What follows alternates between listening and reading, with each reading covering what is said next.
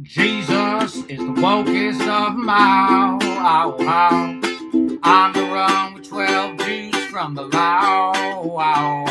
He'd lay hands on the lepers and he'd lay hands on the blind, and not once asked what kind of insurance they had at the time. Yeah, he knew healthcare wasn't right. He'd just kick it real late, heal all night, 'cause the Savior is the wokest of them all. Jesus is the wokest of them all. On the grass-fed beef, no sacrifice. He knows money lenders in the temple got to go, just like racist bankers selling loans at Wells Fargo. Oh, Jesus ain't too jolly about income inequality, no, 'cause the Savior is the wokest of them all. Yes, he is. Yes, he is. Yes, he is.